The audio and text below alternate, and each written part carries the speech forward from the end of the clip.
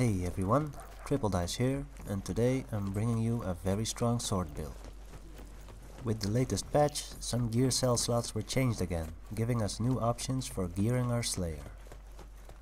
I went for a neutral weapon this time, because I am usually doing patrols and you never know what kind of element behemoth you're fighting until you're in the lobby. Quickly switching out your weapon then usually ends in a few perks not being +6. Also, fighting a blaze behemoth with a blaze weapon just feels bad to me. With a neutral weapon, this problem goes away. As you can see, we have a strong combination of damage increasing perks. Rage Hunter and Overpower are my favorite power perks. I will probably never play without them. +6 Rage gives us another nice bonus that's not hard to maintain, since we also have Iceborne. The 35% damage increase from Predator is insanely good, but can be tricky to maintain sometimes. If you are not comfortable yet with Predator, you can switch out the cells for Wild Frenzy, giving you 100% uptime attack speed increase, or Cunning, giving you a 15% chance to deal double damage on every hit. Then there's also Adrenaline, which gives you a more safe but smaller damage increase. You can actually change it to any other technique perk you want. That's the beauty of this setup.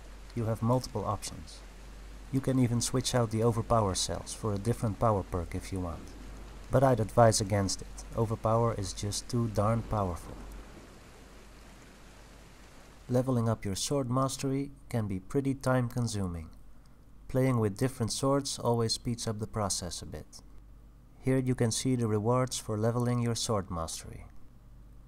The main goal is reaching level 19 as soon as possible. Being able to upgrade your weapon to +15 is very nice. This helps with dishing out even more damage. As for me, I am currently on mastery level 18, so hopefully soon I will be able to do this myself. Now, if you want to use an elemental sword without changing other gear slots, here are some viable options. For Frost, we have the Pangar Skull. Infuse that with +3 Rage Hunter and Iceborne, and the build is practically the same. We just lose a bit of Lantern Charge, but gain Knockout King, which isn't bad to have.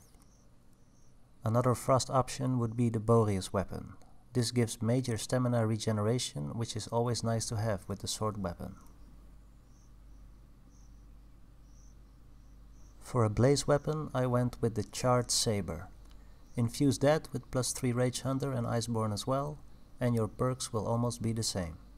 Instead of Knockout King, we get Aether Hunter, not a really good perk, but in certain situations it might help just a little bit. A different neutral sword option would be the Sword from Skarn. This leaves you with exactly the same perks as the Pangar Skull, but gives you a stackable temporary shield as long as you keep doing damage. And this shield can stack up extremely high. It might save your life at the right time. Unfortunately, if you want to go for a Shock, Umbral or Radiant sword weapon, we need to start changing too many gear parts, and that would defeat the purpose of this build. I'll leave you now with a short clip of me hunting a Deadeye Quill Shot with 2 random people.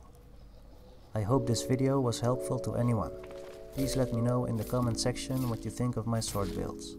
Have a nice day and keep on slaying those behemoths.